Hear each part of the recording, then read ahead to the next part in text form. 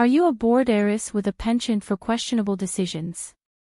Do you dream of a partner who brings absolutely nothing to the table, except maybe a lifetime of failed relationships and questionable hygiene?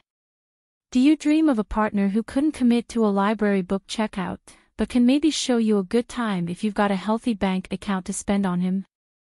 Well, saddle up, Buttercup, because we've got the perfect match for you. Introducing Cowboy Sarasota Tim.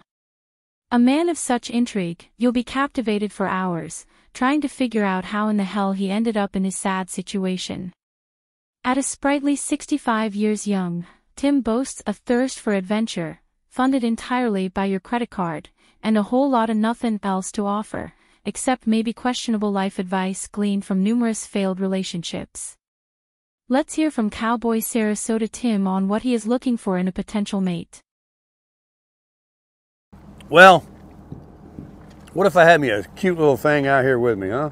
Sweet little thing, having coffee with her. Give her some sugar. Get some sugar. There's one out there. She's either going to be a little peach, a southern peach, or she's going to be a little cowgirl. For living quarters, Tim offers a spacious, move-in ready love nest. Perfect for those seeking a romantic, well maybe rustic, ambience. Let's listen to Tim give us a tour of your new potential home. I'm here at a casino in Laughlin, Nevada. I'm getting ready to make some bacon and eggs breakfast with some toast and jelly.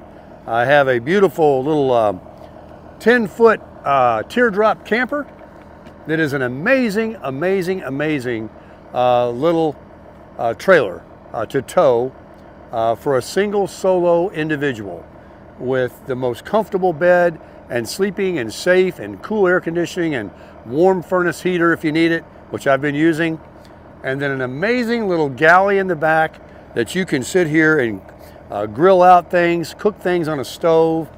It's got a shower, it's got water, it's got electricity, it's got stereo speakers. It is amazing, and it's fully self-contained. Sure, Cowboy Sarasota Tim's home may be the size of a walk-in closet, and his net worth might not be bigger than a kid's piggy bank, but what Tim lacks in material possessions, he makes up for in, well, enthusiasm. As for income, Cowboy Tim spends his days creating captivating YouTube content, like unboxing my latest garage sale find, a broken toaster, luxury living on a budget, eating ramen noodles, and sleeping at every gas station between Florida and Colorado.